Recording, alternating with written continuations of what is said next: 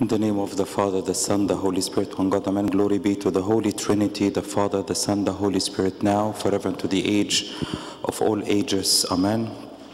Today we heard the gospel about the flight of the Holy Family to Egypt, and also the martyrdom of the children of Bethlehem.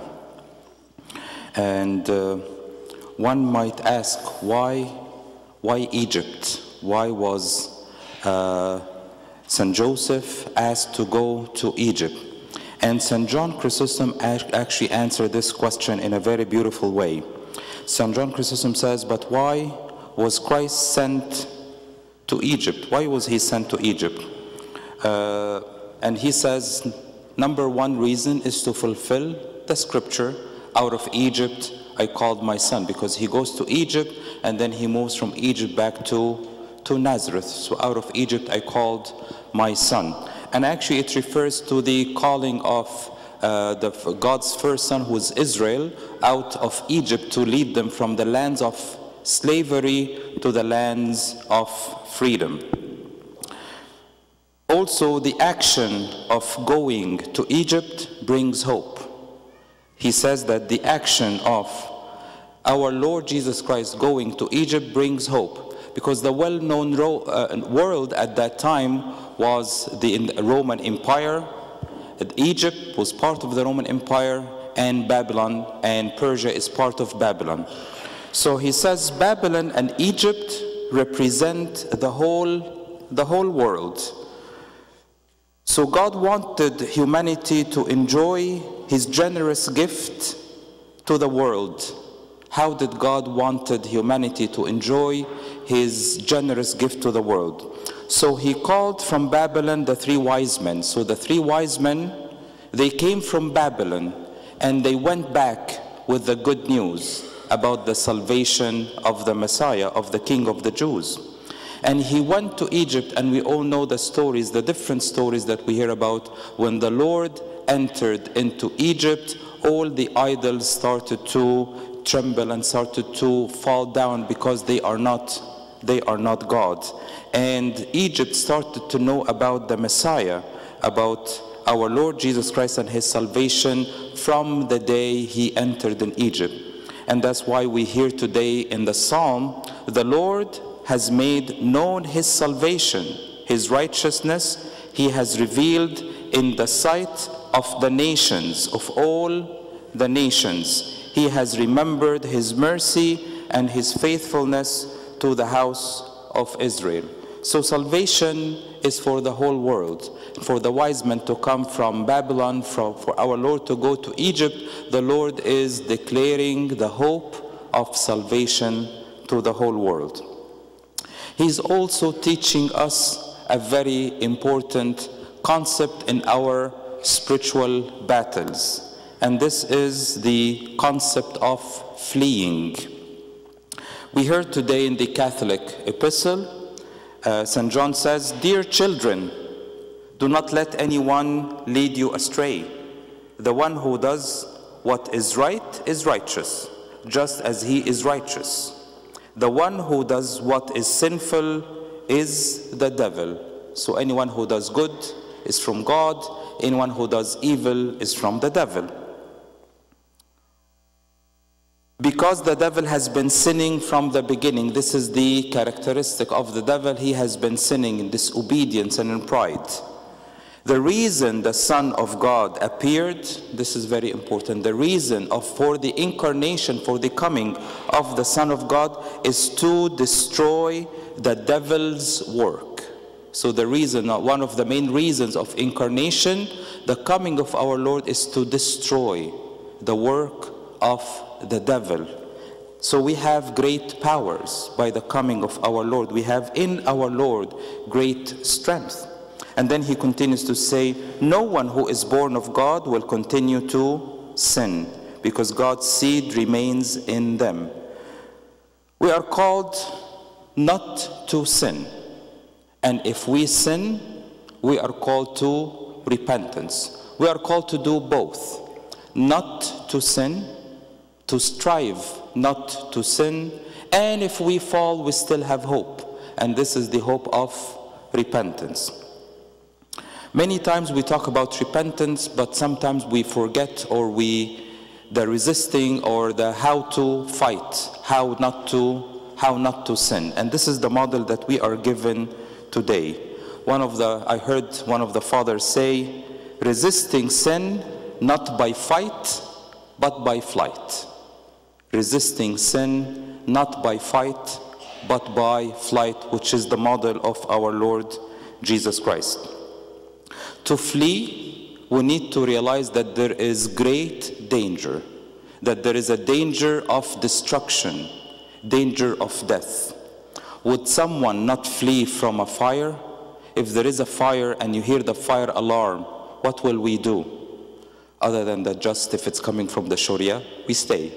But otherwise, what do? We need to flee. We cannot stay. We cannot stay, and we should not stay.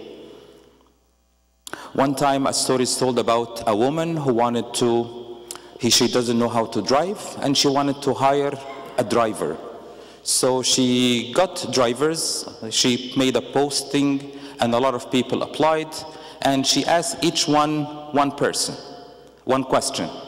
And she said, if you face a dangerous situation like thieves, robbers, an accident, what would you do in the face of a dangerous situation when you are driving? So the first person said, I fear nothing. I am confident, and nothing that I cannot handle any dangerous situation in driving, I can handle. I fear nothing. She said, okay, thank you. And the second one, she asked the same question, and he said, you know what, I am experienced and have faced many challenges and many dangers in driving. I have experience. Not that I do not fear, but I do not fear because I have experience. And I have no problem handling any situation. She said, thank you. And the third, she asked the same question. He says,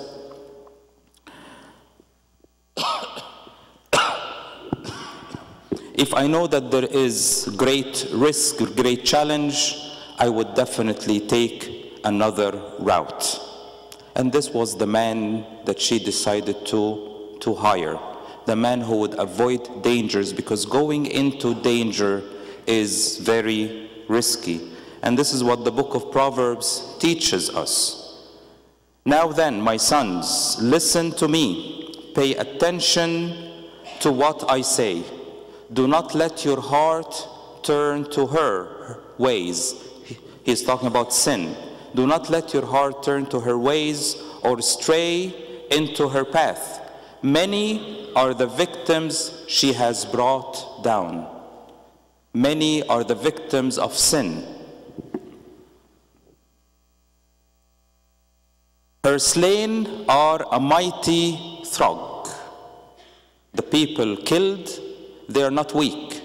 People destroyed by sin, none of them is weak. Her house is a highway to the grave, leading down to the chamber of death. And hence we need to learn from the model of our Lord Jesus Christ, which is to flee, to flight. What do we need to do? Flee places of sin. We need to flee places of sin. Lot was given a choice when his shepherds had an argument with Abraham's shepherds. And he chose for himself the land of Sodom and Gomorrah. He chose by how things look. Abraham said, Lord, you choose for me. I will follow you wherever you lead me. And he went into the land of Sodom and Gomorrah, and it was full of perversion and of sin. However, the Lord wanted to save him, and when the Lord wanted to save him, what was his command to him? Flee, flee to the mountain, go up to the mountain. And we have no other mountain than our Lord Jesus Christ himself. But Lot said, you know what, I'm afraid of running, I'm afraid that I may not be able to. So can I go to this small city? Again, he's not fleeing to the right place. He's fleeing, but not fleeing to the right place. He fled to a small city, and when he went into this small city, we see the impact of living in a sinful city. His daughters committed perversion with him, and this was one of the impact of living in a pervert community or society and letting their values impact them. However, finally he realized, and he went to the mountain. We need to flee from places of sin. We are not strong enough not to be impacted being in a place of sin. We need to flee from sinful thoughts and desires. We need to flee sinful thoughts, desires, and habits. And this is the command of St. Paul to his disciple Timothy. Flee the devil, flee the evil desires of youth, and pursue righteousness, faith, love, and peace, along with those who call on the Lord out of a pure heart. Do not have anything to do with foolish and stupid argument, even arguments that are not productive. Flee from them, avoid them, because you know they produce quarrel. Going into arguments that are not productive would produce quarrels. And the Lord's servant must not be quarrelsome, but must be kind to everyone, able to teach, not resentful. Flee from desires of youth and pursue righteousness. We also need to flee from people who have bad influence or who could have bad influence on us. Samson did not flee. Samson, he thought, I'm strong. And he was extremely strong. He was mighty. But he said, I am strong, I can do whatever. He did not flee. And what was the end of him staying with bad influence? He was blinded, he was bound, and he was left to grind. So this is the consequence of sin, of not fleeing. And this is what we hear in Psalm 1. Blessed is the man who does not walk, does not sit, does not walk, does not stand, does not sit in the place of evil, in the place of unrighteousness. Very analogy is said about, and also Joseph, he fled from the place of sin, from the thoughts of sin, from the bad influence. And the consequence was that he left his clothes and he ran away naked. And someone made a very nice contemplation. He said, a fighter, when you watch wrestling matches, what do people wear?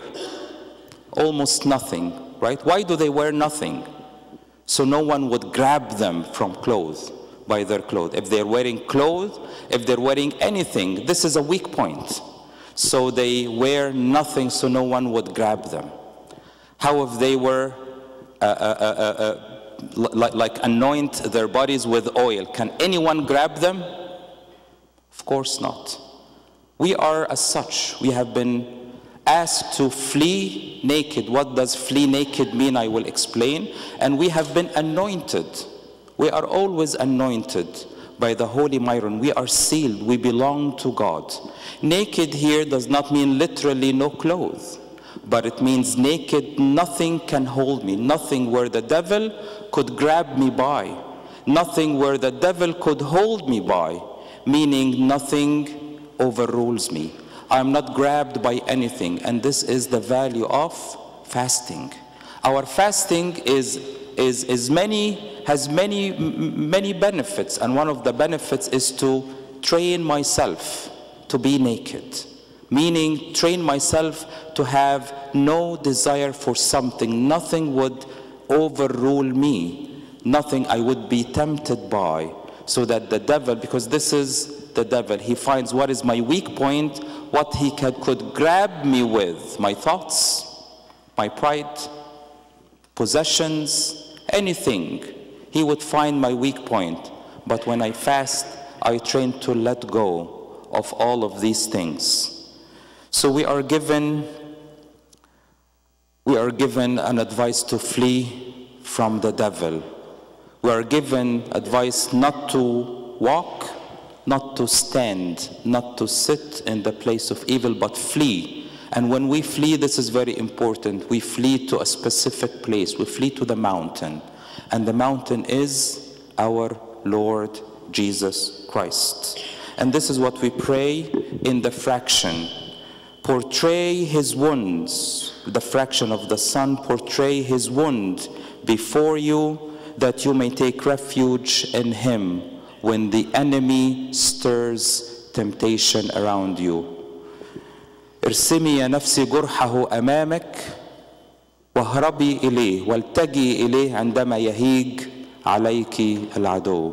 May the Lord give us wisdom to be able to take refuge in him, to flee from temptation, and not to trust in our abilities, but trust in him and flee to him. Glory be to the Holy Trinity, Father, Son, Holy Spirit, one God, amen.